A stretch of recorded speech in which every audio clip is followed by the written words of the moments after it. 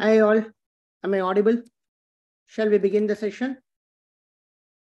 Can someone respond in the chat box, guys? Shall we begin the session?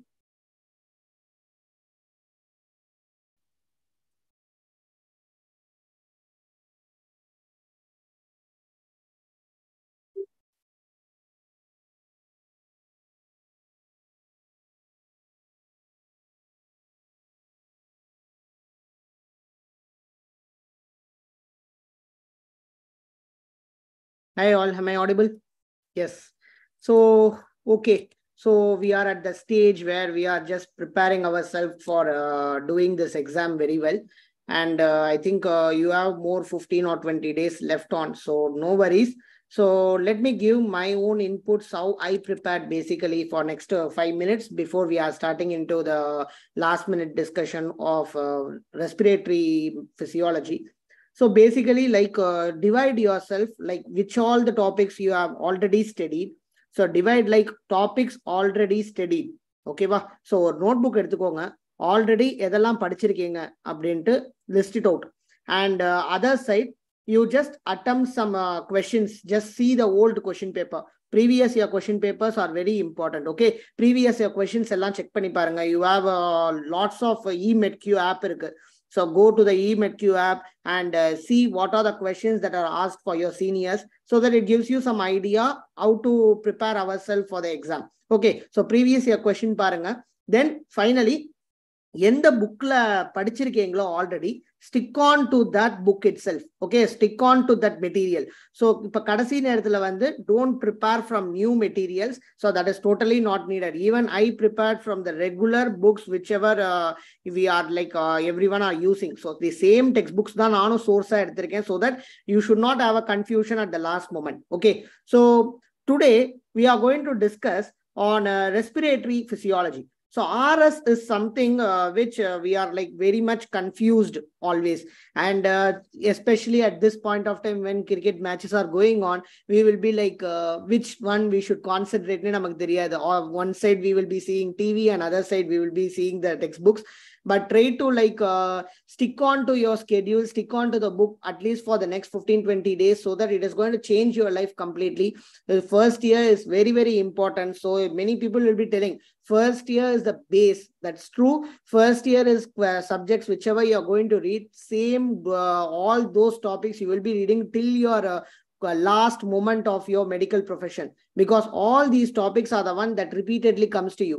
Okay, so if you go for medicine, if you go for surgery, if you go for pediatrics, everywhere this physiology is going to be playing a major role. That's why the physiology is very important, and the first year when you're going to step into that forms the basis of all the topics you're going to read in the future. So this respiratory physiology. Okay, let's go start with the respiratory physiology now. I hope people are started to join. Okay, so very good evening. So today we are going to try to cover respiratory physiology, and maximum we will also try to cover the other one, that is renal. Okay, so both the things I'll try to cover, because most of the questions, if you're going to see, are coming from your respiratory and renal. And CNS is one of the things which I saw in all those models. Okay, CNS we will try to cover. So these three topics we will keep it on priority on coming next to 1, 2 or 3 days, and we will try to cover them. Okay, so the first question, this is going to be an interactive, because already you have completed 1 year fully and you have read physiology. So let's keep it an interactive session, so that you will be having an active recall. So once than listening to the lecture, reading a textbook, active recall method is very important, and it will give you a very what to tell, it will be giving you a lot of memory. Last moment la ungalku now varadhukku help pandrathu vandu idhaan. So adanaala we will try to have an active memory. So first question, what is the total number of airway division between your trachea and your alveolar tree? Can someone tell it? Can someone tell in the chat box, what is the total number of airway divisions between your trachea and your alveolar tree? Option A 21, option B 22, 23, 24. Can someone put it in the chat box? This is the starting of your physiology, respiratory physiology, guys. Yeah, Benila 23, very good. Others, Felix 23, Yes, very good. So as you told, the answer is 23. So what is this? This is actually Weibel's lung model. So this is Weibel's lung model. So your trachea is taken as 0. As you can see in this picture, trachea is actually taken as 0. And then from your trachea till your terminal bronchioles, you take it, you give the number 1 to 16. And then from 17 to 23, you are going to have your respiratory bronchiole, alveolar duct, and alveolar sac. Now, tell me why this is important. You will be like wondering why I should learn this. Because this Weibel's lung model divides your entire respiratory system, respiratory anatomy into two zones. One is a conducting zone, other is a respiratory zone. What is conducting zone? So they are incapable of any gas exchange. So they are incapable of gas exchange. So what is the significance of it? It is going to be giving you the anatomical dead space. It is going to give you the anatomical dead space. Now the question comes to you, a 2-mark question or a 5-mark question. What is anatomical dead space? It is nothing but the conducting zone, the 16 generations starting from your trachea to your terminal bronchiole. So this is a place where they are incapable for gas exchange. Then you have respiratory zone. Respiratory zone consists of 7 generations. So it is going to be starting from your 17, that is your respiratory bronchiole, and it is going to end in the alveolar sac. It is going to end in the alveolar sac. Okay, so this area is capable of gas exchange. Okay, so this terminal bronchiole is one which is going to act as a transition point between your conducting zone and your transitional zone. Second question to you all. Which of the following has the highest airway resistance? Second question to you all. Which of the following has highest airway resistance? Alveolar duct, bronchi, respiratory bronchioles, or small bronchioles? Now your answer I want from you all. Can you put in the chat box?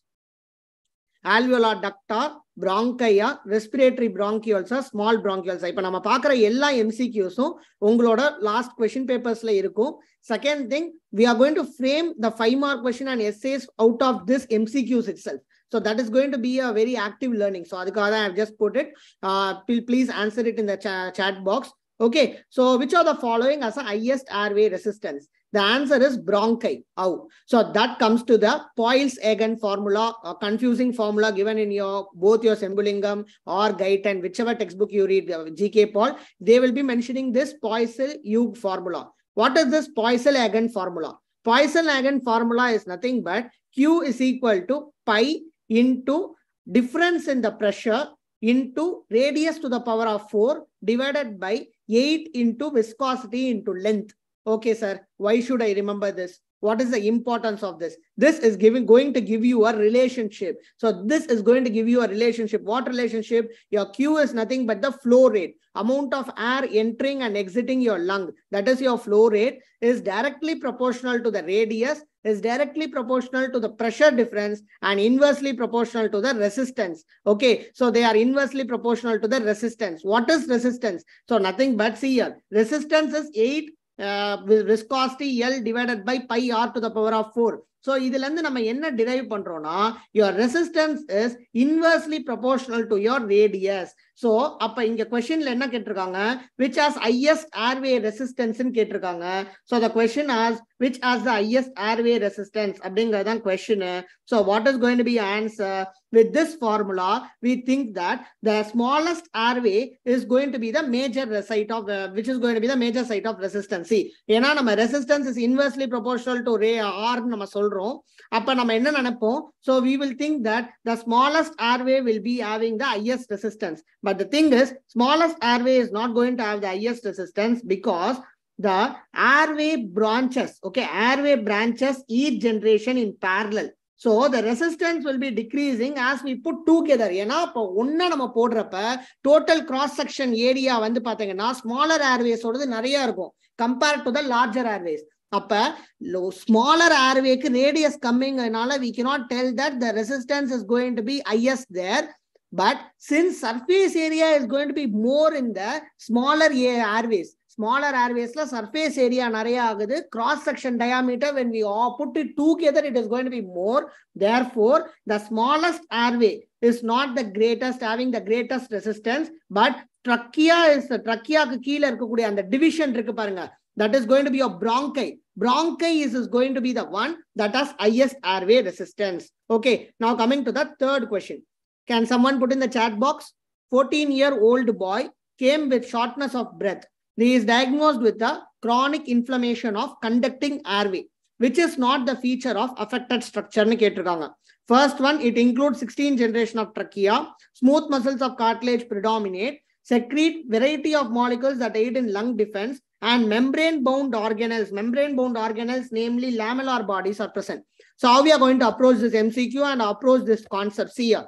The shortness of breath diagnosed with a chronic inflammation of conducting airway. What is conducting airway, guys? Conducting airway is conducting zone. First point la anatomy la nama padichom. Conducting zone na enadhu? From your trachea to your terminal bronchiole is called as conducting zone. Appa the conducting airway la inflammation irukku. Appa first 16th generation of your trachea includes conducting airway dana idu. So this is going to be your conducting airway. Appa indu correct da. Okay va? This is right. Smooth muscles and cartilage predominate. Yes, always remember the conducting zone is going to have that is your trachea, bronchi, bronchio, terminal bronchiole, area. They have cartilaginous airway. So cartilages irukanga. So adanala they are going to be having, they will never collapse. Okay. So they do not collapse and they remain open. Adanala that we call it as a anatomical dead space. This is the second point I want you all to remember. Third thing, paranga, they secrete variety of molecules that aid in lung defense. Of course, yes, they will be secreting variety of molecules. That is the second concept on book that we are going to discuss now. And membrane-bound organelles, namely lamellar bodies, are present. So, this is tappu. Lamellar bodies are not present in the conducting pathway. So diagnosis in the case when the actual or asthma cases. So asthma they can ask you about the lung compliance. So in the case the lung compliance so that we will be seeing it in the upcoming slides. See, lamellar body, it is a storage body of your surfactant. So, a lamellar body enga irukum? The lamellar bodies are present in the place where alveoli is present. Alveoli is not present in the conducting zone. Correct? Conducting zone la alveoli is not there. So, appa first on the option tappu. And the option dan tappu. Remember, conducting pathway is going to consist of pseudostratified ciliated columnar epithelium. They are going to contain smooth muscles. These smooth muscles are going to be maximum at the terminal bronchiole. Then you have specialized cells. So what are the two types of specialized cell? Number one, you have basal cell. Number two, you have clara. So number two, you are going to have a clara cell or club cells. So this basal cells are going to act as a stem cell. Basal cells are going to act as a stem cell. And clara is going to be club cells. They are specialized. They are going to be specialized. They are going to have a specialized cells. So that is your stem cells and lung defense. So in the specialized cells, only it is going to help in the stem cell formation. Second thing, they are going to act as a lung defense mechanism. So what are the lung defense mechanism? Number one, it is going to produce secretory immunoglobulin. So when you are going to inspire, you are not only inspiring the air, but you are also inspiring some bacteria and microbes which are present in the air. So upon the microbes, defense this lung is going to produce IgA. That IgA is called as surface IgA. Okay, epithelium produce pannu. Okay, immunoglobulins. That is going to be IgA. Then you have collectins. Collectins is going to produce two important surface proteins. Surface protein A and surface protein D. Then you have defensins. Then you have ROS. That is going to be reactive oxygen species. Phagocyte pandranga. So any foreign body, any microbe which is entering into your nose, the microbes, they are going to destroy it by reactive oxygen species mechanism. Okay, that comes to the end of this physiology. Next, an elderly smoker, acute exacerbation of COPD, administered salbutamol. Which substance has similar mechanism of action? Can someone put in the chat box, guys? See, so this question has been put here, right? So next concept we are going to move into, what are the nerve supply? So what is the sympathetic, parasympathetic systems are going to act in your respiratory conducting zone and your respiratory zones? What are the different sympathetic, parasympathetic activity that are going to be present in the lungs? That's next. See here. So answer is going to be your vasoactive intestinal peptide. I'll tell you why. vasoactive intestinal peptide is a bronchodilator. Remember, guys, it's a bronchodilator. So they are going to act along the dysnorphin. It forms a non-adrenergic, non-cholinergic inhibitory system. What is this non-adrenergic, non-cholinergic inhibitory system? So basically what happens is there are some innervations to your tracheobronchial tree. So tracheobronchial tree, there are certain innervations. What are those innervations? You have parasympathetic system, you have a sympathetic system. Then third thing is going to be both are not there. No parasympathetic, no sympathetic, but there are some inhibitory response. Whereas there is some stimulatory response in the absence of parasympathetic and sympathetic mechanism. Parasympathetic mechanisms are going to cause bronchoconstriction. Sympathetic வந்து என்ன பண்ணும் bronchodilator. இதுதான் நீங்க வந்து you would have read already. So what we will be telling, when a dog chases you, what you are going to have? You are going to have adrenergic stimulation. Adrenergic causes bronchodilatation. So you need to breathe fast, isn't it? So bronchodilatation and vasoconstriction. Similarly, parasympathetic causes bronchoconstriction, vasodilatation. So we would have read it already in physiology in other part. Now, non-adrenergic, non-cholinergic inhibitory system la dhaan unga vasoactive intestinal peptide is coming. This is going to cause vasodilatation. So your bronchodilation. Similarly, bronchoconstriction pandrathu yaru? By the substance P. So this is one thing I want you all to remember. Now, coming to the elasticity of thorax. So you have three important structure. Lung ko, outside ko, nadula vandu moon important structure irukku. First, you have a chest wall. Okay, chest wall kulla you have this so-called lungs. Okay, just ignore my drawing. Okay, just ignore my drawing. So this is going to be your lungs. Okay, so lungs vandu pathina, it is going to be inside your chest wall. Okay, so between your chest wall and lung, okay, you're going to have a pleura. So you're going to have a pleura. So this is going to be pleura. So this is going to be pleura. Okay, you're going to have pleura. So you have three important pressures in between. Chest wall is going to be going outward. So while you're breathing, you would have noticed your chest wall goes outward. Same way your lungs goes inward. So chest wall is going to outward elastically. It is going to go outward elastically. Okay, whereas your lungs is going to go inward. Your lungs is going to go inwards. Okay, wow. So between this, you have a pleura, isn't it? That is having a pressure. That is called as intrapleural pressure. That is called as intrapleural pressure. That is called as intrapleural pressure. And that will be always negative. I'll tell you the reason why it is always negative in the upcoming slide. Okay, next one, you're going to have another thing that is called as surface tension. Okay, what is a surface tension, guys? See, very easy. You have a water. Okay, you have a water, you have a air.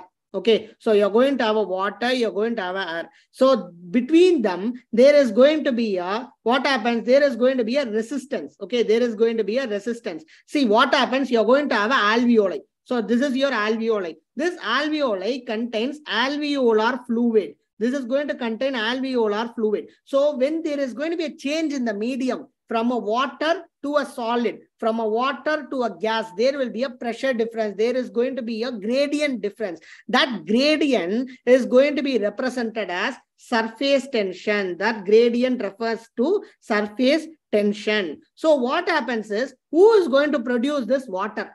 Inside, that is going to be alveolar fluid. Alveolar fluid is produced by your type 1 pneumocyte. Type 1 pneumocyte. So we will be talking about it. Type 1 pneumocytes are the one that are going to synthesize this alveolar fluid. Okay, next you are going to have another important concept that is going to be your transpulmonary pressure. So in the basic concepts, if you are not understanding, you cannot understand that respiratory physiology in total. Okay, wow. So any allo, just remember, any allo viscous if you are going to take, okay, so when it is going to expand, any allo viscous if you are going to take, when they are going to expand, they are going to have some pressure. So see here, this is going to be your lungs. Okay, so the pressure is going to be, this is going to be like a viscous, this is a viscera. So inside it, you are going to have some pressure. That we call it as pressure inside the viscous. Inside the viscous, you are going to have a pressure. Similarly, there is going to be a pressure that is going to be present outside. There is a pressure that is going to be present outside. Okay, so the difference between the pressure inside and pressure outside, you call it as transmural pressure. Transmural pressure. Now tell me, what is a transmural pressure? Transmural pressure is nothing but, it is pressure inside minus pressure outside. Okay, so romba simpler terms. What is transmural pressure? If they ask you, it is a difference between the pressure inside and pressure outside.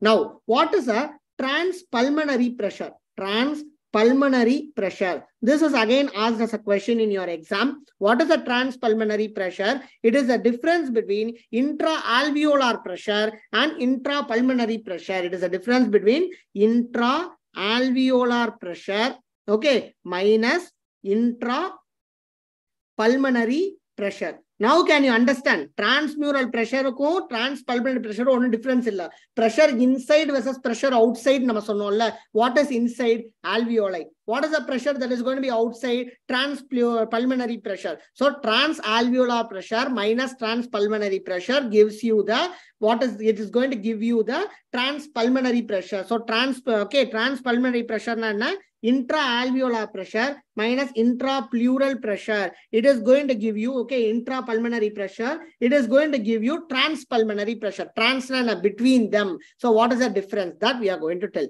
Okay, now moving on towards the alveoli. Is it clear, guys? Am I audible? Am I clear? Is the flow is okay? So can you just put in the chat box so that it will be making me easier to continue. These sessions are planned in a very shorter way so that you can write something in your exam. See, for exam, what you need is something about everything you need to understand. That is basic concept in all your university exam.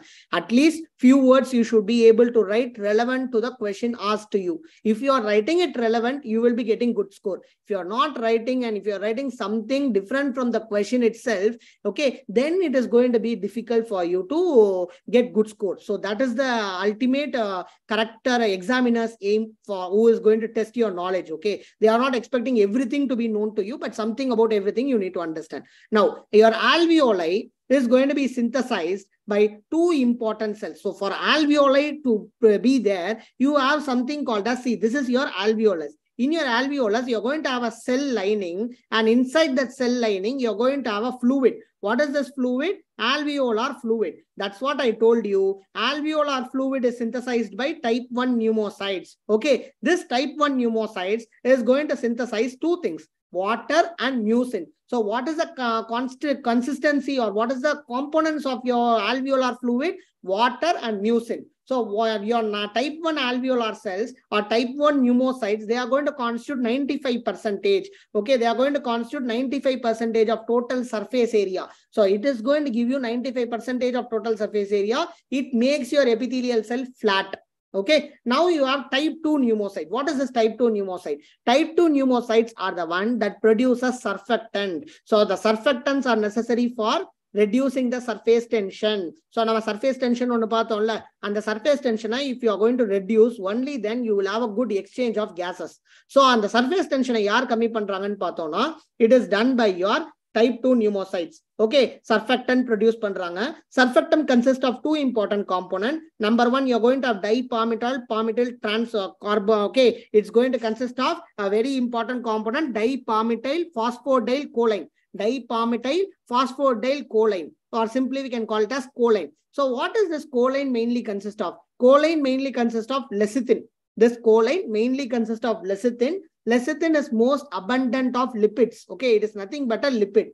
And you're going to have a sphingomyelin. So this constitutes 60% of your epithelial cells. So 60% of epithelial cells are constituted by whom? Your pneumocyte type 2. Okay, so this type 2 cells, they are helping in the replenishing the damaged type 1. So type 1 damage analo, the type 2 is going to help it. And it is going to prevent it from the drug toxicity, mainly in bleomycin drug. So bleomycin is anti-cancer drug. So on the bleomycin kitand, it is going to safeguard your type 1 pneumocytes, who type 2. And is there any other cells apart from your type 1 and type 2 pneumocyte? If you ask me, there are different cells like your pulmonary alveolar macrophages, your plasma cells, you have lymphocytes, you have neuroendocrine cells. Example, APUD, okay, Apud cells, okay, it's a neuroendocrine cells, and you have mast cells, okay. This is the constituent of the cells present in your alveolar fluid.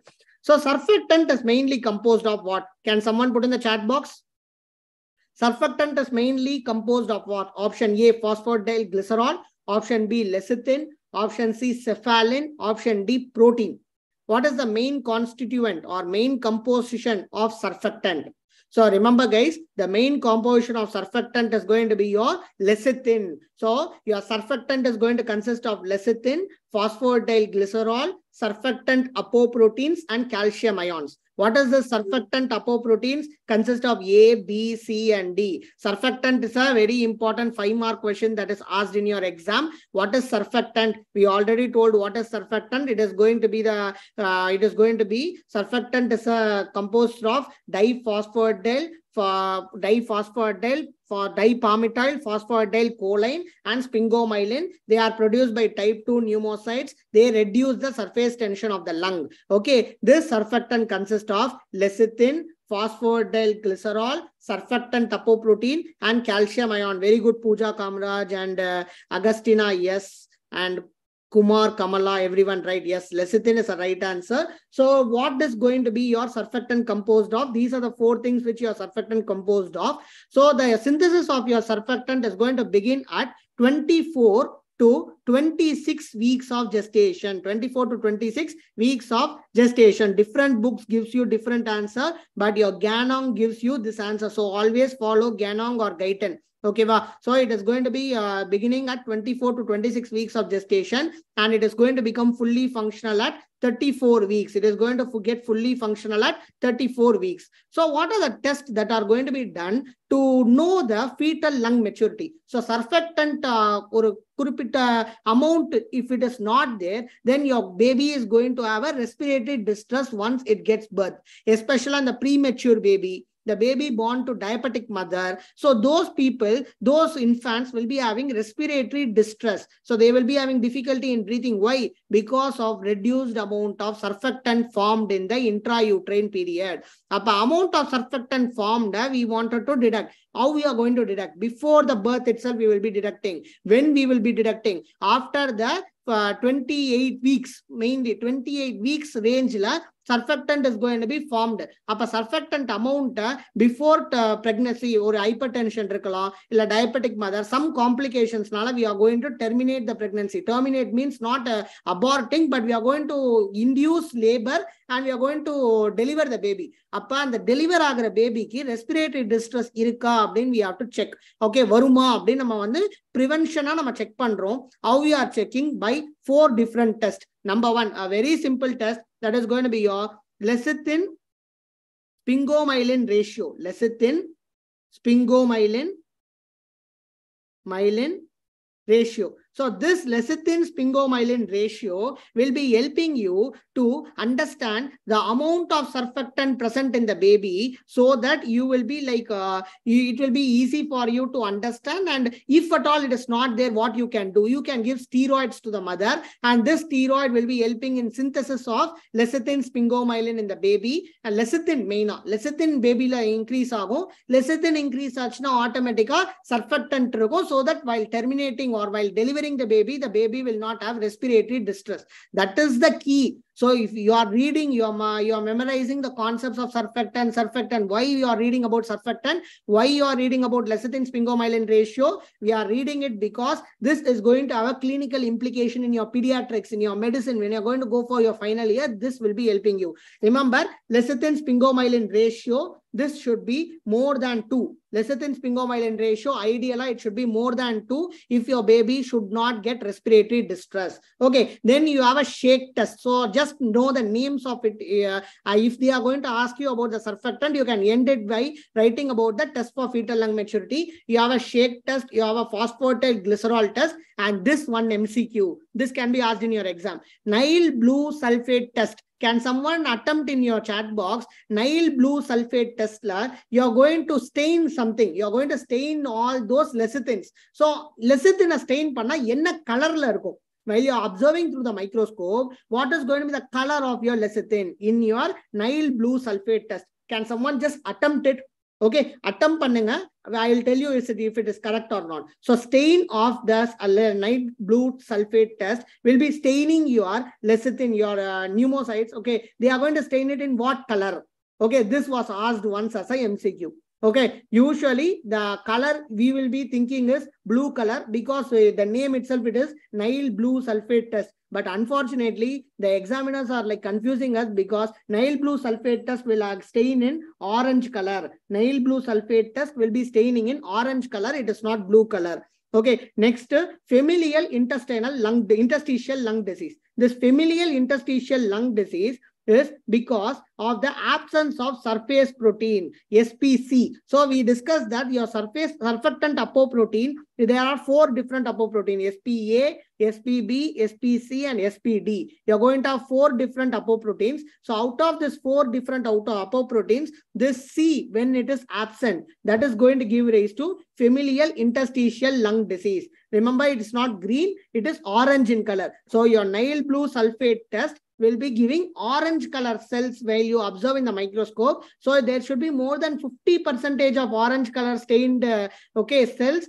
to tell that the baby is fetal lung has been matured. Okay, this is called as Nile blue sulfate test. That's what I want you all to remember. Okay, next, pulmonary alveolar proteinosis. When you will be there, when there is an antibody against this GM-CSF, ganglio, okay, you're going to have against the GM-CSF, when you're going to have an antibody, you will have pulmonary alveolar proteinosis. Then surfactant prevents alveolar collapse according to what law? This was asked as a MCQ in some models. I have just checked some model paper. This question was there. Surfactant prevents alveolar collapse according to law of Laplace. They have given Bernoulli's law. They have given some other 4 different laws have been given. But the answer is law of Laplace. What is law of Laplace? Law of Laplace is nothing but the collapsing pressure is equal to 2T divided by R. Okay, so idella ungalku thevayanadhu inda R. So collapsing pressure is inversely proportional to your radius. Appa a large alveoli will have less collapsing pressure. Small alveoli will have more collapsing pressure. Okay, next question. What is the mechanism of action of the surfactant? Okay, so a short note ketangana, you should be able to write what is the mechanism of action of the surfactant. Remember guys, surfactant is going to break the structure of water in your alveoli. In your alveoli, when the water forms, okay, there is going to be a water, that is your alveolar fluid. So when this alveolar fluid comes from water, okay, it's going to be forming a surface with the air. The water molecules on the surface of alveoli is going to have a strong attraction to one another. So if they are going to pull together, they are going to form a layer and they prevent the air exchange in your alveoli. So the surfactant is amphipathetic in nature. What is amphipathic? Hydrophobic on one end, hydrophilic on other end, hydrophilic on other end. So in the cohesive force that is going to be there between your water molecule is very, very low. Up in the force you wanted to break. Who is going to break the force? The surfactant. So surfactants is going to break the attracting force between the water molecules lining your alveoli. So in the water molecules, it's going to give you surface tension. When you're going to break this water force between the water molecules, you can divide it and thus it reduces the surface tension. So remember guys, the stability of the alveoli is going to be maintained by your surfactant. So your surfactant is the one that is going to maintain, surfactant is the one, okay, is the one that is going to maintain the alveolar stability. This is your alveoli. See, so alveoli without a surfactant, what happens? There is going to be a cohesive force between your water molecules. But when the surfactant is going to come and play a role, that is going to divide your water molecules so that there is going to be a gas exchange occurring in your lungs. So that is the importance of the surfactants in your gas exchange. Okay. See, when there is an increase in the alveolar space by surfactant, this reduces the tendency to recoil. Thus, it does not collapse easily. So, what happens when this is going to be a diabetic mother? I told you that diabetic mother is a risk factor for decreased surfactant in the baby. Why? Because very simple concept. In the mother, there is going to be inadequate insulin because of the diabetic nature. So that what happens? There is going to be increase in the glucose level in the plasma of mother. That same plasma is going to get into the fetus. Appa fetus la glucose level nariya irukum. Appa and the immature pancreas will be overstrained and secreting insulin. So because of that, what happens? It affects your surface surfactant protein synthesis. Surfactant synthesis decrease agumbodhu, automatically that is going to cause decreased surfactant and the risk of respiratory distress syndrome. Okay, so now after completing about the surfactant, we are moving towards the muscles that are going to be involved in the respiration. See, there are some different muscles that are going to be playing a major role in respiration. So first we will divide it into three: primary inspiratory muscle, accessory inspiratory muscle, and accessory expiratory muscle. So inspiration, expiration. So inspiration is a passive process. You don't need any energy for it. But expiration, okay, you need energy. That is why COPD la problem agara main problem enna, in a chronic obstructive pulmonary disease, it is not the patient is unable to take in oxygen, but the people is unable to let the carbon dioxide go out. So on the expiration work aga the COPD la problem. Okay, va? So primary inspiratory muscles, you are going to have diaphragm and external intercostal muscle. Ivanga rendu perum primary act pandranga, they don't require energy. Accessory inspiratory muscles yaar? Sternocleidomastoid, scalene, alanaceae, and small muscles of head and neck. Then you have accessory expiratory muscles. What are the expiratory muscles? Internal intercostal muscle, rectus abdomini, internal and external obliques, and you have transverse abdominis. So just tell me the answer for this. Athlete running a 10-kilometer marathon. Which muscles will be used for expiration? So now only you saw what are the muscles of expiration. Okay, tell me what are the muscles of expiration. See, the answer is here. Again, I am showing this table. That is the importance of this table, guys. The importance of table is accessory expiratory muscle can be asked as a separate question. Internal, intercostal muscle, rectus abdominis, internal and external oblique, and transverse abdominis. These are the four muscles which are going to be acting as a accessory expiratory muscle. I want you all to take a screenshot of this and keep so that it will be helping you. Next question, intrapleural pressure. Can someone tell me what is intrapleural pressure? It's a one-liner. What is the intrapleural pressure?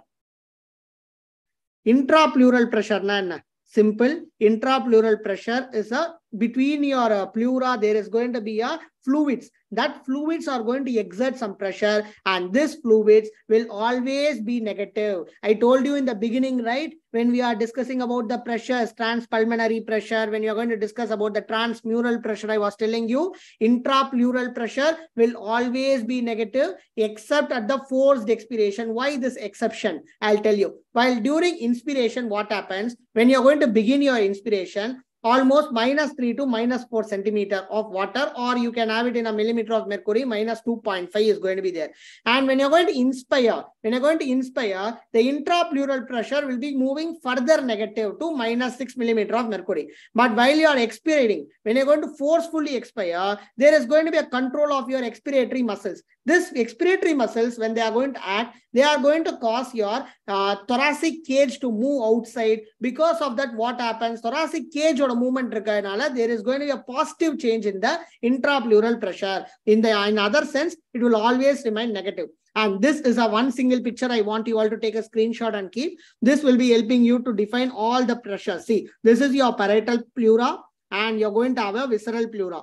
Okay, so between your parietal pleura and visceral pleura, you're going to have a pleural cavity. This pleural cavity is going to have a pressure, intrapleural pressure, which is going to be almost or approximate a -4 millimeter of mercury.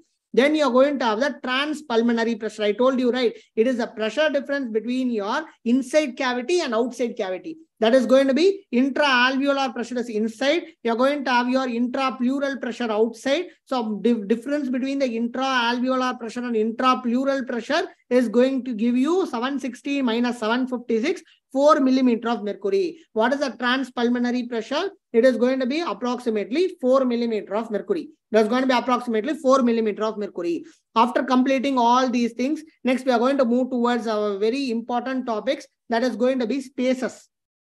Okay, you're going to have different spaces.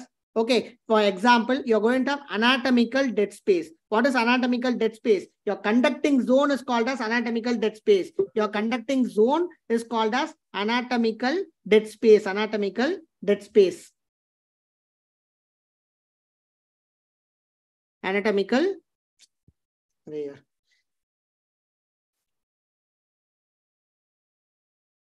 Anatomical dead space. Okay, then you are going to have second important space that is called as alveolar dead space. So first one, anatomical dead space. Anatomical dead space number one. And number two, you are going to have a second one, apparatus dead space. Apparatus dead space. Dead space can be asked as a short note question. Apparatus dead space. Then third one is going to be your alveolar dead space. Alveolar dead space, alveolar dead space, and fourth one is going to be your physiological dead space. Physiological dead space. Okay, physiological dead space. So what is going to be your physiological dead space, anatomical dead space? We will see one by one. Okay, shall we see one by one? Till now, if you have any doubt, you can put it in the chat box. Okay, or else we can just move. Okay, you're going to have physiological dead space. Number one. So when this space will be increasing, we have to know. When the space will be decreasing, we have to know. And how we will be measuring these spaces. So how we are going to measure these spaces? Three things we have to understand. Okay, basically three things you need to understand. Okay, what are the three things which you are going to understand? Number one, we need to understand when the spaces will be increasing. Number two, when the spaces will be decreasing. And number three, how we are going to measure it. Okay, so anatomical dead space. So anatomical dead space, it is nothing but your upper airway. It is nothing but upper airway. Okay, it is nothing but upper airway. So when there is going to be increase in the upper airway, when you are going to do a neck extension, when you're going to do a neck extension, when you're going to chin lift, when you're going to lift the chin, or when you're going to do bronchodilators, when you're going to give bronchodilators, these are the ones which are going to increase the anatomical dead space. And how you will decrease the anatomical dead space? By flexion of neck, and bronchoconstriction. And how you are going to measure this? This is going to be asked as a question for you. Nitrogen wash, N2 washout method. What is this N2 washout method called as? Fowler's method. We call it as Fowler's method. Just name is enough. Understand it. It's called as Fowler's method. Next, you're going to have your apparatus dead space. What is apparatus dead space? It is external tubings. So when you're going to connect the patient to the ventilators, when you're going to connect the patient to the NIV circuit, so ICU, you will be seeing a mask, right? Mask lando or circuit pogo, the ventilator, NIV kulla pogo. External tubing to NIV. Okay, non-invasive ventilations. And the ventilate பண்ணும்போது அங்க ஒரு space இருக்கு பாருங்க. அதை add on பண்ணோம்னா we call it as apparatus dead space. So this is mainly like when you're going to have this external tubing. ஒருவேளை நம்ம என்ன பண்றோம்னா tracheostomy பண்றோம் patient. What is tracheostomy? You would have seen in the Vijay movie, right? So what you will be doing? You will cut in the throat. So Mersel படத்துல வந்து throatல cut பண்ணி என்ன பண்ணுவான்? ஒரு இத போட்டு respire பண்ணுவான். That is unethical method of tracheostomy. But anyway, tracheostomy இப்போதைக்கு மைண்ட்ல அதை நான் வச்சுக்கோங்க. So அப்ப என்ன ஆகும்னா உங்களோட ஏரியா, so உங்களோட from your nose to your trachea அந்த ஏரியா மைனஸ் ஆகுது. அப்ப என்ன ஆகும்? apparatus dead space ஓட லெவல் கம்மி ஆகும். So when you're going to put a laryngeal mask, when you're going to put a laryngeal mask, or when you're going to put a ET tube, when you're going to put ET tube, in all these conditions, what happens? There is going to be decrease in the dead space. That is called as apparatus dead space. Decrease பண்றது. Okay, இதை நம்ம மெஷர்லாம் பண்ண முடியாது. Next, you are going to have is alveolar dead space. Yes, in alveoli itself, you are going to have certain dead spaces. What are those dead space? Number one, when there is going to be a pulmonary thromboembolism. Okay, pulmonary thromboembolism, or whenever they see, remember, alveolar dead space always it is going to be zero. So alveoli dead space irukka kudadu. Alveoli should be fully, it should be able to involve in the gas exchange. But alveoli there will be a dead space when there is pulmonary thromboembolism, when there is going to be a severe pulmonary stenosis, or third condition when there is going to be a severe right ventricular failure. In these conditions, you are going to have an alveolar dead space. Now, how you are going to measure this alveolar dead space? So, alveolar dead space is measured. How? You are going to measure it by physiological dead space minus, okay, anatomical dead space. So, this physiological dead space minus anatomical dead space should always be equal to 0. So, ideally, it should be always equal to 0. But in case of these three conditions, your alveoli la vandu pathina sila alveoli thrombus means a platelet aggregation. So, on the platelet aggregation, fibrin aggregation is going to come and block your alveoli so that there is no exchange of air. In your severe pulmonary stenosis, your vessels are short so that and the vessels stenosis aganala exchange of gas nadakala. In right ventricular failure. So in all these conditions, there is going to be a alveolar dead space. Similarly, you're going to have physiological dead space. What is physiological dead space? Anatomical dead space plus alveolar dead space. But this can be measured. How we are going to measure? Again, by using carbon dioxide washout method. This is called as Bohr's method. So, inge rendu vishayam neenga now vachikano. Okay, so anatomical dead space measure பண்றது nitrogen washout, N2 washout, அதுக்கு name வந்து Fowler's method. Physiological dead space is done by carbon dioxide washout method. That is going to be called as Bohr's method. Now, we are going to move into this wonderful graphs. So, இந்த இடத்துல இருந்தா sir கன்ஃபியூஷனே ஆரம்பிக்குது. எந்த book எடுத்தாலும் இந்த graphs என்னால interpret பண்ண முடியல அப்படின்னு நினைச்சீங்கன்னா this session is going to help you a lot. At the end of the discussion in next 15 minutes, it is going to be helping you to actually understand all these graphs. Okay, so this is the normal inspiration and normal expiration, guys. So normal inspiration, normal expiration. Can you see here? Can you just understand? So normal inspiration, normal expiration. So in the increase ஆகும்போது there is going to be inspiration, decrease ஆகும்போது there is going to be expiration. இப்போ ஒரு problem இல்ல, but suddenly what you're doing, you're forcefully inspiring. அப்ப இதுதான் வந்து this is called as forceful inspiration. Okay, so this is called as forceful inspiration. You're going to forcefully inspire. அதுக்கப்புறம் நீ என்ன பண்றனா, you're forcefully expiring. Forceful expiration. Okay, so if you're going to understand, now we will be labeling them. So now what we are going to do is we are going to label all these graphs. Okay, so normal inspiration, normal expiration. So, அப்ப இந்த மாதிரி போகும்போது நார்மலா ஒரு inspire பண்றீங்க, நார்மலா expire பண்றீங்க.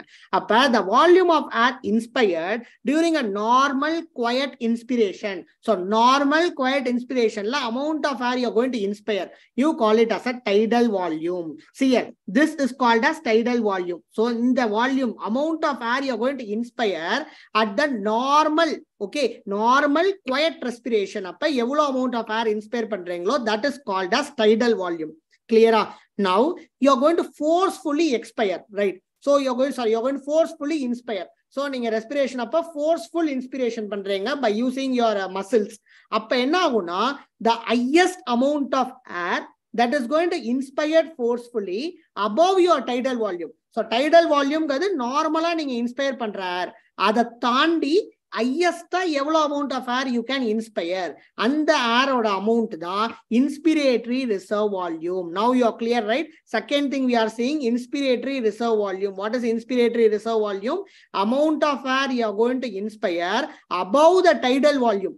Above your tidal volume, amount of air you are going to inspire. That is called as inspiratory reserve volume number 2. When you are going to add this tidal volume and inspiratory reserve volume, what you are going to get is inspiratory capacity. So total amount of air you can inspire, that is called as inspiratory capacity. மூணு formula clear? இப்ப இந்த tidal volume எப்படி measure பண்ணலாம்? Spirometry. So how you are going to measure this tidal volume? By using spirometry, number 1. Okay, spirometry. Number 2, how we are going to measure this inspiratory reserve volume? Again by the help of spirometry, again by the help of spirometry. Then you have a inspiratory capacity. How you are going to measure this inspiratory capacity? Inspiratory capacity just add panikonga. Inspiratory reserve volume plus tidal volume. Clear? Now what you are going to do is you are going to forcefully expire. So nama inspire பண்ணது போக இப்ப நம்ம என்ன பண்றோம்? You are going to forcefully expire. So அப்ப normal expiration இருக்கு பாத்தீங்களா? அது வந்து tidal volumeல இதுக்கு இறங்கிடும். But forcefully expire பண்ணும்போது the amount of air that can be maximum let out outside your lungs by forceful expiration, you call it as a expiratory reserve volume. So amount of air that can be expired forcefully over and after tidal expiration. So tidal volume minus panni, the amount of air you are going to expire out, you call it as expiratory reserve volume. But நீ ஃபோர்ஸ்ஃபுல்லா expire பண்ணாலும் லங்க வந்து collapse ஆகாம பாத்துக்கணும். அப்ப collapse ஆகாம பாத்துக்கிறதுக்காக லங்ஸ்ல இன்ஹெரண்டா there will be some volume. There will be volume that will be remaining in the lung at the end of forceful expiration. Okay va? Forceful ni expire panta kuda at the end la you are going to have some volume of air left inside your lung.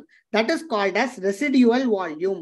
That is called as residual volume. Now, when you're going to add this expiratory reserve volume and residual volume, the thing you're going to get is functional residual capacity. Abdina enna volume of air that is going to remain, functional residual capacity and a volume of air that is going to remain when entire air is let out. Entire air inside your lungs is let out. The amount of air that is going to be present inside your lung, that is called as functional residual capacity. But now you know what is inspiratory capacity. Now you know what is functional residual capacity. Now the functional residual capacity, expiratory reserve volume, residual volume. Idella eppadi calculate pandrathu? Residual volume you can calculate by two methods. Number one, helium dilution method. Helium dilution technique. Or you can go for N2 washout method. What is N2 washout method called as? Fowler's method. Or you can go for body plethysmography. Okay, wow. Second thing is expiratory reserve volume. Either you are going to measure by spirometry itself. You are going to measure this by spirometry itself. But third one you're going to have is functional residual capacity. How we are going to measure this? Again, same technique. Helium dilution, nitrogen washout. So adume ide methods vachida you're going to find.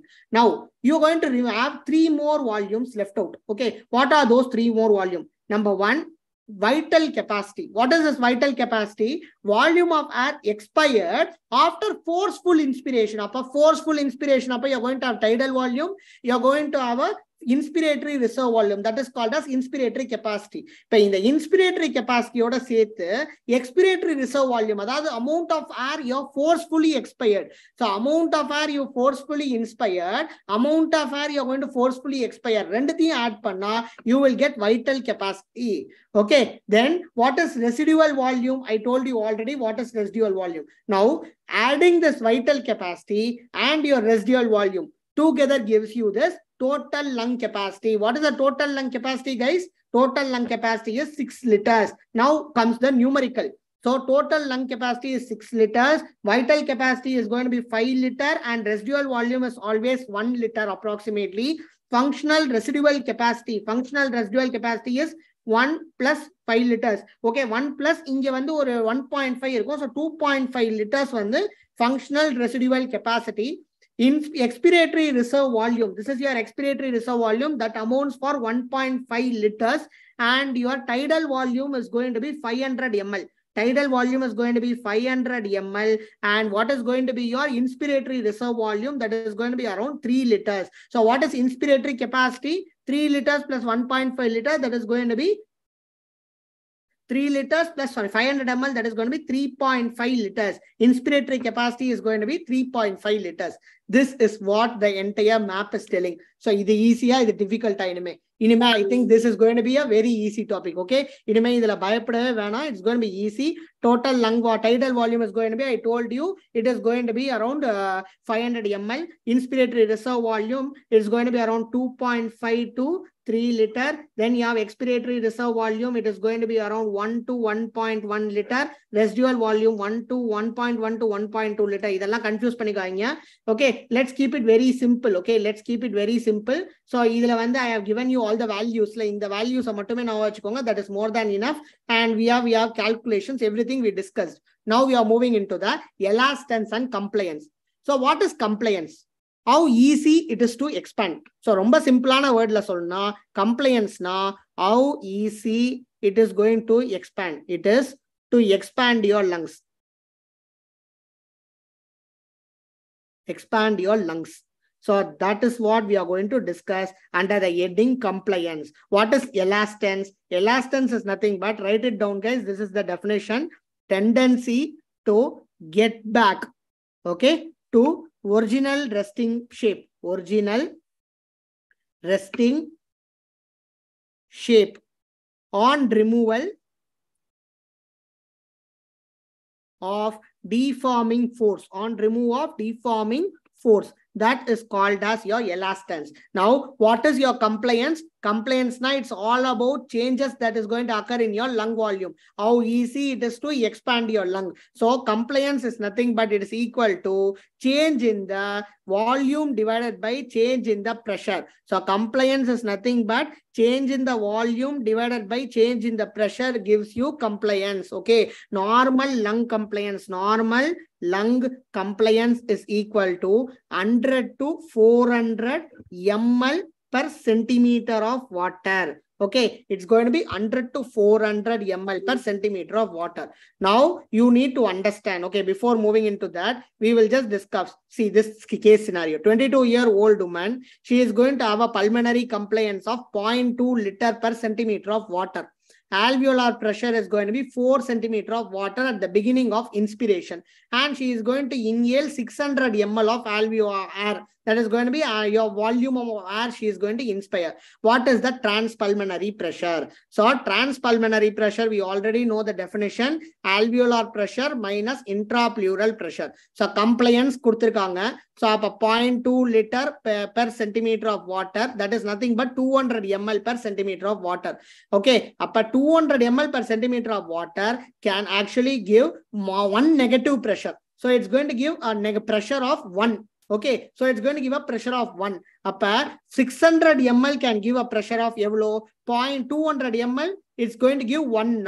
600 ml gives 3. Okay, it's going to give 3 units of pressure, and it's a negative pressure. Now, after you're going to inhale, what is you're going to have? So you're going to have pulmonary alveolar pressure. It is a constant 4 minus of -3. That is a negative pressure. That is your transpulmonary pressure. It gives you 7 centimeter of water. Now the answer for this question. Now see, now the answer for this question. What is the answer for this question, guys? Okay, the 22-year-old woman evlo transpulmonary pressure irukonu kekranga. The answer is 7 centimeter of water. Now we are moving towards this lung compliance. Now we are going to move towards this important concept, lung compliance. Let me tell you about this lung compliance. So now if a compliance na enna nama paathutom, how what is the compliance? Increase the it's a ratio between the change in volume and change in the pressure. Now you need to understand, one important thing, in which all concepts, in which all conditions, you are going to have an increase in the lung compliance. So increase in the lung compliance. In a condition, lung compliance will be increased. Okay, this is asked as a short note. Okay, this can be asked as a short note question. You need to understand. Remember, breakdown of elastin. Number 1. When the elastin breaks down, elastin break agumbodhu. So elastin break achna enna agum? So usually there has to be a movement forward and backward. But elastin da, in the elasticity da enna pannudu? It is going to bring back to the resting state. So that is when you are going to inspire, your volume is going to increase. Your shape of your lung is going to increase. But when you are going to expire out, it is going to return back to the normal position, right? Your lungs. But when the elastin is going to be broken down, what happens? There is no tendency to come back to the normal resting state after removing the deforming force, because of which what happens is there is going to be increase in the volume. Increase in the volume. You know that compliance is nothing but volume by pressure. Appa, compliance is nothing but volume by pressure. So volume வந்து பாத்தீங்கன்னா increased ஆவே இருக்கும். Volume வந்து பாத்தீங்கன்னா increased ஆவே இருக்கும். Elastin break ஆச்சுனா, so அப்ப என்ன ஆகும்? Breakdown elastin ஆச்சுனா lung ஓட compliance increase ஆகும். What are the conditions? Number 1, old age. Number 1, old age.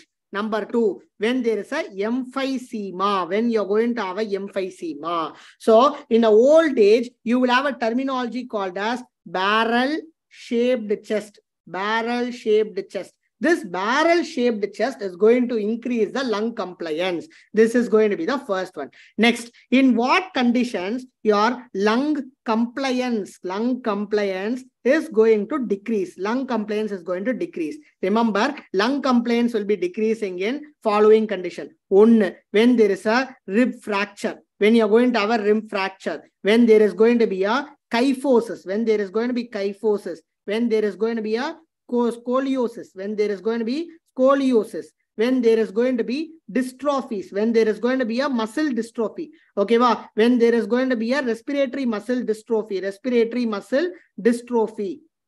okay, dystrophy of respiratory muscle, when there is going to be a myasthenia gravis, okay, when there is going to be a neuromuscular junction. So idellame already covered in nerve muscle physiology, guys. Myasthenia gravis, nerve muscle physiology la cover pannirkom. Neuromuscular junction again we covered. So all these conditions, what happens? They are going to restrict your airway. Therefore there is decrease in the lung compliance. Okay, similarly you have some pleural factors. Similarly, what happens? You also have some pleural factors. What are the pleural factors that is going to decrease the lung compliance? Okay, write it down, guys. This is an important short note. Number 1, there is going to be some inflammation. When there is some inflammation of pleura. What is inflammation of pleura called as? Pleuritis. Inflammation of pleura is called as pleuritis. Number 2, when there is a pleural effusion. When there is going to be a pleural effusion. Number 3, when there is going to be rise in the intrapleural pressure. When there is going to be rise in the intrapleural pressure.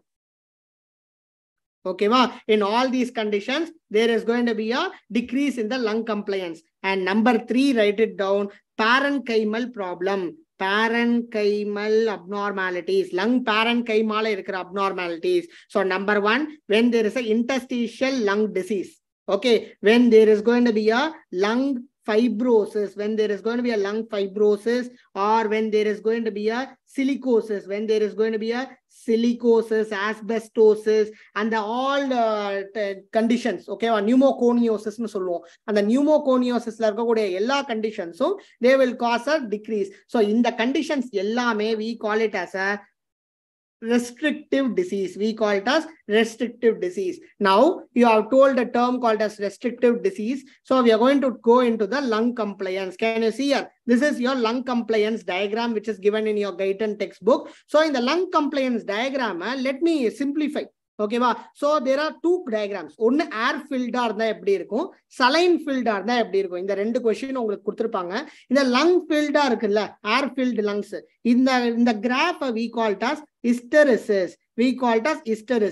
So what is hysteresis? It is the difference between the curve of inflation. Can you see it? This is the curve of inflation that is going to be an inspiration, okay, to the deflation. So it is hysteresis na, it is nothing but is the difference between the curve of inspiration, that is going to be inflation, and the curve of deflation, okay, in the pressure volume curve of the lung. This is called as hysteresis. So இது ஒரு 2 mark question கேட்டுட்டு இருந்தாங்க முன்னாடி. What is hysteresis? It is a difference between the curve of inflation and deflation in the pressure volume curve. Now 2 marks are not there, but again they are giving you as a sub question in your essays. So adinala again it is important to learn all these 2 marks also for your exam, so that when it is going to be given as a subdivision question, you will be able to answer it. Okay, now beginning of inspiration, what happens? Your lung volume is less. So beginning of inspiration, just see. Okay, beginning of inspiration, lung volume is going to be less, intermolecular force is going to be more, and the surface density, surfactant or the density kammiya irukum. Because of this, what happens? There is going to be increased surface tension. Because of increased surface tension, compliance is going to be less. Because your compliance is less, you will get a flat curve. Okay, you will get a flat curve. So can you see here? So I'll show you. See here, can you see here? This is some flat curve you're going to have in the starting. So starting low or flat curve. Why? Because there is going to be increase in the surface tension. Because of that, there is a less compliance. Because of that, you will have a flat curve. Now what happens? As the inspiration continues, surface density is going to rise. Surfactant or density rise agumbodhu, surface tension will be decreasing. Because of that, what happens? Again, your compliance will be raised.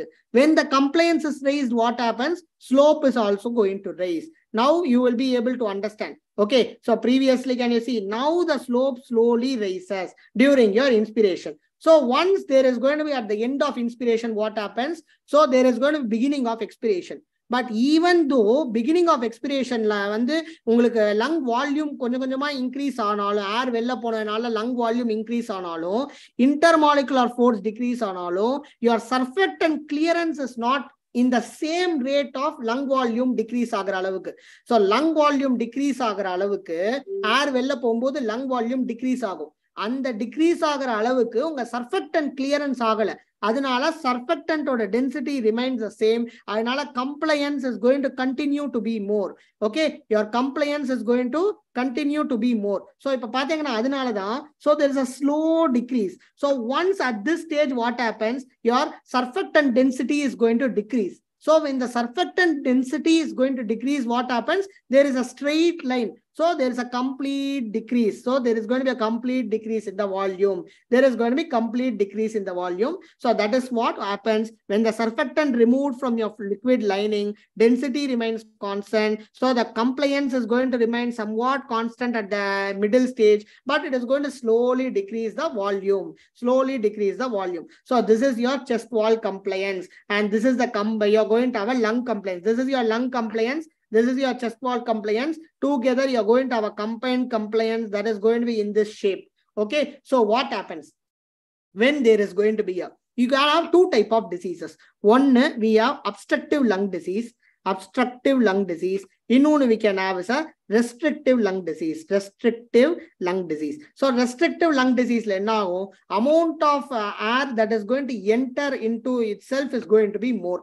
Amount of air that is going to be enter inside itself is going to be more. Okay, so normal air surfactant that is going to bring it to the normal hysteresis curve. But when there is going to be emphysema, what is emphysema and what is fibrosis? Which is the obstructive disease and which is the restrictive disease? Can someone tell me? Emphysema is obstructive disease or restrictive disease? Emphysema is obstructive disease or restrictive disease? Can someone put in the chat box, guys? Emphysema is a obstructive disease. Fibrosis is a restrictive disease. Fibrosis is a restrictive disease. So remember, so what happens basically is, remember guys, so in emphysema, there is going to be obstructive lung disease. Since you have an obstructive lung disease, what happens? There is going to be a raise. There is going to be increase in the amount of lung volume that will be entering. Forceful expire obstruction. So nariya amount of air will be entering. Okay, fibrosis lung volume, lungs and amount of volume that is going to be present in the lung will be low, even though you give lots of pressure. So transpulmonary pressure raise late because of obstruction, but lung volume will be more. But opposite in fibrosis, what happens? Your lung volume will be less, whereas your even though you give so much of pressure, the lung volume will be less. Okay, now coming back to this wonderful table, this will be helping you for revision. This table, I want you all to draw it and write it down in your notes. Okay, what happens? We will take some case, we will take some scenarios. Okay, at low lung volume, number one. Okay, first we have to discuss about when there is a low lung volume. Number two, when there is a high lung volume. When there is a high lung volume. When there is high lung volume. Okay, when there is high lung volume. Number 3, when it is going to be at the functional residual capacity. When it is going to be at the functional residual capacity. My God, this itself is going to kill. 1 minute, sorry guys.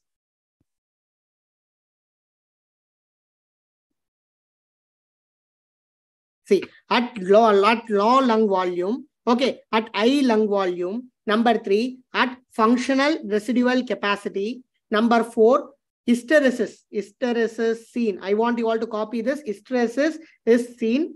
And when will be the hysteresis absent? When you will have this hysteresis absent, and what is the reason of absence? Reason of absence. These all questions we are going to cover it in one single table. At low lung volume, what happens? You are going to have a chest wall. Okay, this chest wall is going to give you this transpulmonary pressure, right? So at low lung volume, what happens? You will have a reduced surface tension and increased compliance. Okay, increased compliance. Amount of area, surface area surface tension so compliance will be more. At high lung volume, what happens? There is going to be rise in the surface tension. This will be decreasing your compliance. Do you all agree? Compliance. Very good, NEET aspirant to MBBS student. I don't know your name. Very good. So next is going to be at functional residual capacity. So functional residual capacity in the rendu peri balance panano. It has to balance the recoiling force of your chest wall. So this side you are going to have your chest wall, and this side you are going to have a lung. So at functional residual capacity, there has to be a balancing force. There has to be a balancing force. Okay, this balancing force chest wall more than your, okay, and more than your lungs. So this is how your forces will be. Hysteresis seen, we can see now air-filled lungs, like you can see air-filled lungs. So this is asked as a 1 mark question. MCQ guys, MCQ, all these 3 things are previous MCQs in your question papers. Hysteresis is seen in the air-filled lungs. Okay, hysteresis is absent in the saline-filled lungs. Saline-filled lungs. Now tell me, what is the reason of your hysteresis? In your fluid-filled, when there is going to be fluid-filled area, that is going to cause rise in the surface tension and decrease in the compliance. Okay, that is going to cause absence of your hysteresis, Okay, this is what I want you all to remember. Okay, this is what I want you all to remember. Now we are moving towards the next important table or concept, when we have ventilation perfusion. What is ventilation perfusion? We will go till 11 o'clock. Okay, at 11 we will be closing. So ventilation it is the air entry or exit. That is ventilation. So our window ventilate. What is that? Air entry and air exit. What is perfusion? Blood flow.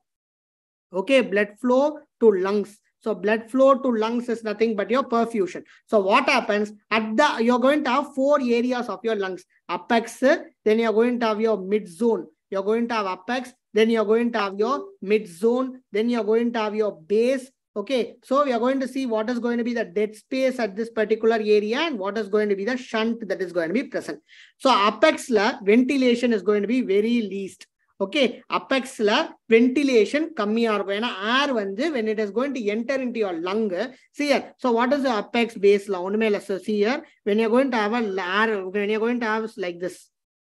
Okay, this is going to be your apex. So this area is called as your apex, and this is called as your base. This is called as your base, and this is going to be your mid zone. Now tell me, which area will be having a maximum ventilation? Maximum ventilation is going to be present in the base. In a gravity, air is going to go to the base. So maximum ventilation is going to be present in the base, and least ventilation will be present in the apex, and moderate ventilation will be present in the mid zone. Now coming towards your perfusion.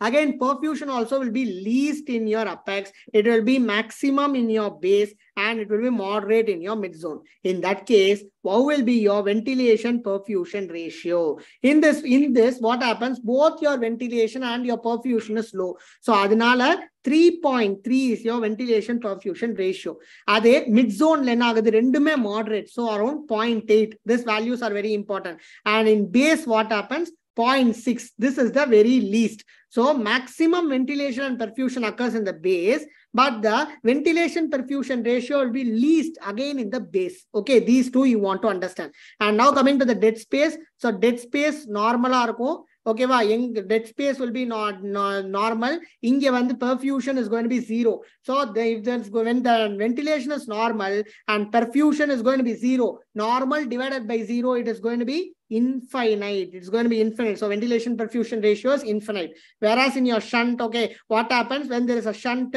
So ventilation will be 0. But perfusion will be good. Blood supply nalla irukum, but air entry illa. Appa enna agum? Perfusion 0, ventilation nalla irukku. Perfusion is going to be very nice, but ventilation illana, you will have 0 VQ ratio. Why VQ ratio is important? This is going to determine amount of air exchange occurring in the alveoli. Okay, amount of air exchange occurring in the alveoli. So, ipa nama paathathu ellame at standing position. Okay, at standing position. Now tell me at the supine position, what is going to be your okay, so it is going to be the dependent region. So you have something called as dependent region. This dependent region will be having more perfusion and it is going to have more ventilation. So supine position is going to be the one that is going to be having more ventilation and more perfusion. Okay, supine position is the one that is going to have more ventilation and more. Okay, so that is going to have more ventilation. That is going to have more ventilation and it is going to have more. Okay, perfusion. Okay, so that is what it's important. Okay, I hope you are clear with it.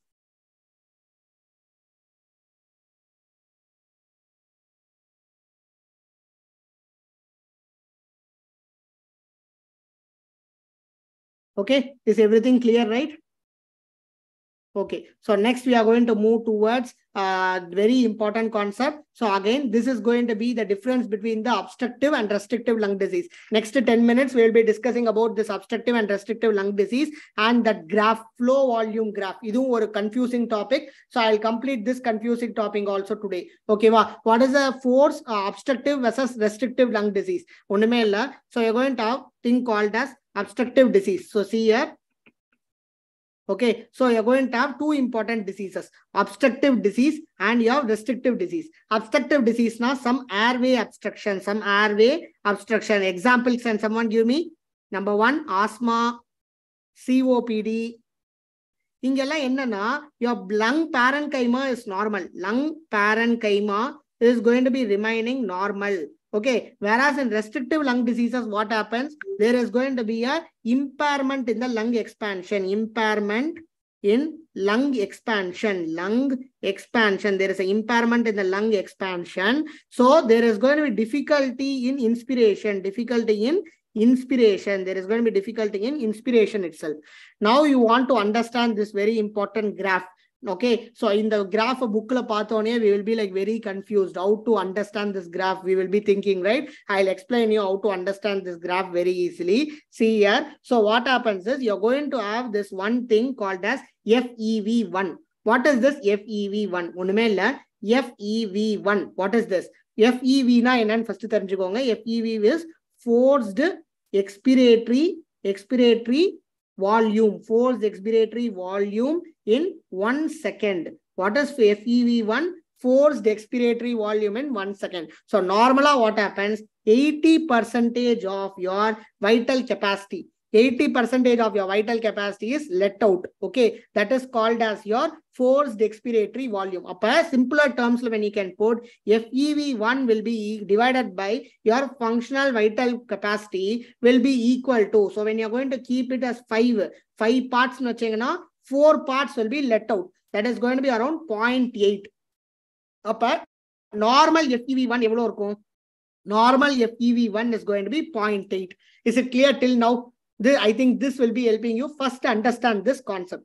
Once you understand this concept, now tell me in an obstructive lung disease. What happens? Okay, in an obstructive lung disease, so ungaloda parenchyma nalla irukku. அப்ப லங்ஸுக்குள்ள ஏர் fill ஆகிறதுல எந்த ப்ராப்ளமும் இல்லை. But அந்த pathway is obstructed. Therefore it will take more time to enter into the lung. But the amount and the full volume of amount will be entering inside your lung.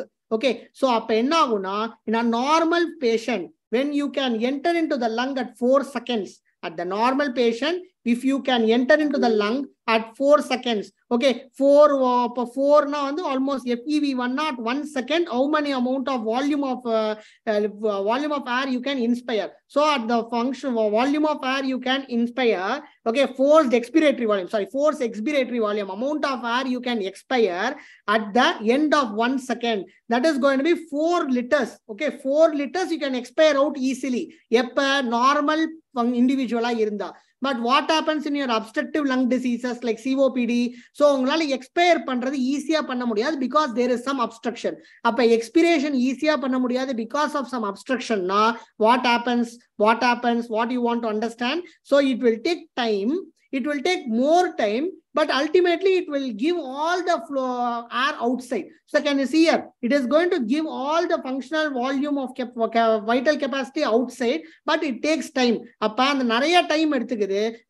end of 1 second, only 1 liter of air is let out. So normal people 4 liters has to get out, but in him what happened? Only 1 liter gets out. This is in obstructive lung disease. What happens in your restrictive disease? Restrictive disease, what happens is, yes, we agree that FEV1 will not be that much worse because FEV1 FEV amount of volume of air that is going to be forcefully expired out at the end of 1 second.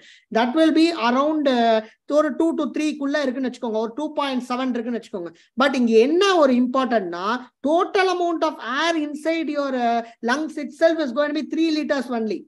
3 liter 80% it is going to let out at 1 second. Correct? 2.7 it is letting out. But 2.7 divided by 3, around 90%. Around 90% came out.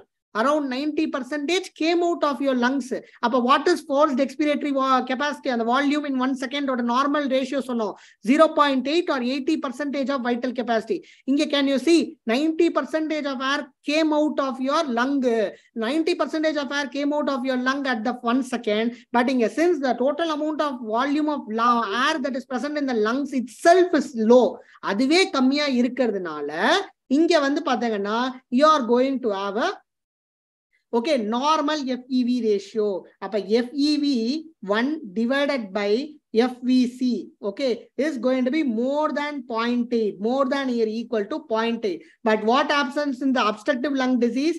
FEV1 divided by FVC is going to be less than 0.8 or less than 80%. Now, can you understand why you mentioned that in how to differentiate between the obstructive and restrictive lung diseases by using this FEV1? FEV1, in the condition, FEV1 will be normal.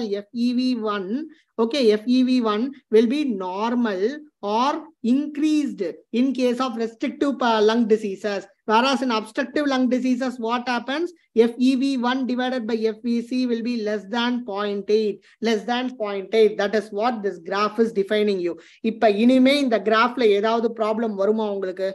Hopefully, it should not come. This is one of the important MCQ. They can ask you as an important short note. And I hope I have made it simplified. I simplified it. Next one, now we are going to move towards the next important thing. What is the next important thing, guys? We are going to discuss about the flow volume curve. Flow volume curve. What is this flow volume curve? So see here, initial part of your expiratory curve. So you're going to have, this is your expiratory, this is your inspiratory. The initial part of your expiratory curve tells that there's an intactness of proximal airway. So the initial part of your initial part of your expiratory curve is going to tell you the intactness of the proximal airway. Proximal airway, that is your trachea and your bronchi. And the distal part, in the part, that is going to tell the intactness of the medium size airways, and medium size airway and distal airways and your distal airways. What are these going to consist of? This is going to consist of your alveoli. This is going to consist of your alveoli, ducts, tertiary bronchi, and respiratory bronchioles. So, first initial period which is going to give the intactness of proximal airway. Later part gives you the intactness of medium size airway and distal airway. So expire panni mudichitom. Volume of air going to be present inside in the FVC. This is going to give you FVC. Okay, now what happens? Again, you are going to inspire. So inspire you are going to have FIF 75, 50, 25, then finally it is going to reach 0. And again, there is going to be expiration. So in the circle continue, this is going to be your flow volume curve. What does this flow signifies? Flow signifies the speed of air. Flow signifies the speed of air. Now, what is the peak expiratory flow rate? Peak expiratory flow rate. What is this PEF? PEF data is there, nothing but it is going to access your muscle strength, expiratory muscle strength, large airway oda patency, mainly trachea, main bronchi. And FEF 25, what it is going to denote? It is going to denote the medium-sized bronchi. Then you have FEF 50. So what is going to be forced expiratory for, okay, FEF 50 oda idu enna solludu? This is going to give you the flow through the small airways like your segmental bronchi, bronchiole. FEF 75, adu edha kurikidhu? Distal airways like your alveolar duct, alveoli la. So idella edukku important na MMEFR. Okay, expiratory flow rate at FEF 25. So FEF 25, what is going to be the maximum expiratory flow rate? This determine, it's going to represent the middle of your FVC. That is going to represent the middle of FVC. This range appears less dependent on patient efforts. So it is going to depend on the medium-sized airways and distal airways oda patency. So adha idu ellame kurikide. So adha all these things are going to show. Now in a normal lungs, what happens? There is going to be something like this. The one given in the black is going to be your normal lungs. So what happens in your restrictive lung disease? Restrictive lung disease. Edu restrictive lung disease? This is restrictive lung disease. Okay. So blue color one is going to be your restrictive lung disease. In restrictive lung disease, what happens? The amount of air that is going to enter inside is going to be drastically reduced. The amount of air that is going to enter inside is drastically going to get reduced. But in obstructive lung disease, it goes to the other quadrant. So this is obstructive lung disease. This is obstructive lung disease. This is going to be restrictive lung disease. So what they can do actually is they can show you some graph like this. They can show you some graph like this, and they will be asking you to tell what is the disease present in this. So this is a normal flow volume loop. Okay, even there is going to be any obstruction, what happens? There is going to be a flattening of both inspiration and expiratory flow, and there is going to be increase in the FEF 50 divided by FIF 50 ratio. This is going to be restrictive rate. So when there is going to be fixed obstruction, when there is going to be restrictive lung disease, like your interstitial lung disease, when there is going to be a fibrosis, that is going to be like volume decrease.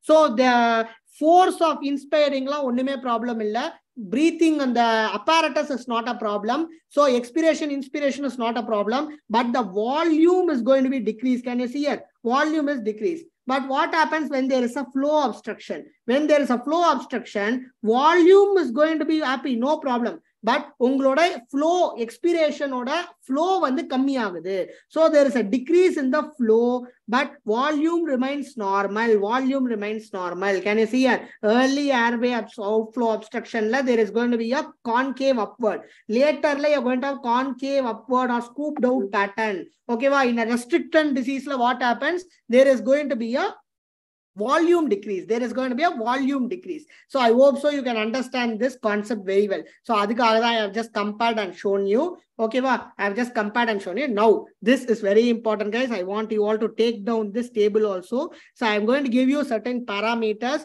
and difference between the obstructive lung disease and restrictive lung disease. Obstructive lung disease and restrictive lung disease are nama differentiate panna porom. So with this, I will complete for today. I think it's going to be a very long discussion, but very important topic. No problem. Second off, I will record and upload it by tomorrow morning, so that now complete respiratory physiology. Rende video 2 hours you can complete it. Okay, so parameters enna paaka porom. Number 1, inspiration. Okay, air trapping. Okay, air trapping, slow vital capacity, slow VC, forced. Okay, when there is going to be forced vital capacity, FEV1 FEV1, then FEV1 divided by FVC residual volume. Then we are going to talk about the functional residual capacity and total lung capacity. See here, in obstructive disease, total lung capacity remains increased or remains normal, but your restrictive disease lung capacity will be reduced. Okay, FEV1 எங்க reduced இருக்கும், ரெண்டுத்துலயுமே reduced இருக்கும், but more pronounced in your obstructive lung disease. And you already know FEV1 divided by FVC ratio, this will be more than 0.8, more than or equal to 0.8, this will be less than 0.7. Okay, residual volume increased இருக்கும், forced respiratory functional residual capacity will be more. அதனாலதான் what shape of chest you will have here? You will have a barrel shaped chest. You have a barrel shaped chest will be there. Okay, இங்க எல்லாமே decreased தான் இருக்கும். Next one, inspiration normala இருக்கும் இங்க. So இங்க எந்த problem கிடையாது. Obstructive lung disease ல expiration தான் problem. Therefore there is going to be air trapping. Expiration is a problem. So air trapping is there. இங்க வந்து restrictive ல even inspiration is going to be a problem. Okay, inspiration is going to be impaired in this condition. It's going to be impaired in this condition. So air trapping irukanu kettingana, no air trapping. Complete volume of air is going to come out. Okay, slow VC. Okay, normal, it's going to be normal. Adhe forced pathina vital capacity will be low. இங்க ரெண்டுமே கம்மியா தான் இருக்கும். Okay, this table, if you're going to write as a difference between obstructive and restrictive in your exam, instead of writing those scraps given in your guidebooks, you will be getting good score actually. You will be getting good score. Okay, so now it's time is 10:52. Can someone put in the chat box, how was this discussion? Can we maintain the same pace? Can we maintain a detailed discussion like this itself so that you will be able to write the exam very well? Or if you want to give me just the important points and run, so that you don't want to have a lengthy discussion, but just like a revision you want. So you can just comment in the chat box meanwhile. Okay, if you can just comment in the chat box. So with this, we will be completing the today's session, and tomorrow, okay, morning I will be uploading. In that, you will be discussing about the gas transport. We will be discussing about hypoxia and hypoxemia. Then the neural control of breathing. Then we will also discuss about the two important questions which you can have: high altitude acclimatization and decompression sickness. And we will also see about this periodic breathing, like your Kane-Stokes breathing, apneustic breathing, cluster breathing. So இன்னும் மிஞ்சி போனா ஒரு 1 hour, 45 minutes to 1 hour we will be able to complete the entire respiratory physiology. Okay, you can just let me know how was the discussion of today. Okay, how was the discussion of today? You can let me know, so that if you want any improvement, any changes, we will try to do it. Okay, we will try to do it. Again, repeating. So let's, I'm just telling you that you have only few more days with you. So now you have to decide which remote you are going to use. Okay, so timely you can have some entertainment, but try to read so that you won't like get completely distracted and you won't lose your exam. So ultimate aim of us is to write exam very well. So hope so you all did you all reading. So we will have more discussion. So yesterday I started with biochemistry, or a part of biochemistry we have completed. Molecular biology already completed. Now respiratory physiology we are going to complete. Already we have completed general physiology, nerve muscle physiology, and we have completed the body fluid, general physiology fully. So if you have time, kindly go through those topics also. It will be helpful for you. Hematology I will be covering. I'll be covering renal physiology in coming days. So I will be covering the CNS also. So in the coming week, I will cover CNS also. So the complete physiology you have in your hand, and it will help you tremendously for writing your exam well. Okay. Sure, Benila, we will have a revision of important questions also. So this is, yesterday we had very limited topics or discussed. So many people asked to cover everything. So today I covered some important topics also. So these are all important questions only for your exam. So we will make it like a important question based also in the upcoming classes. Okay. Thank you so much.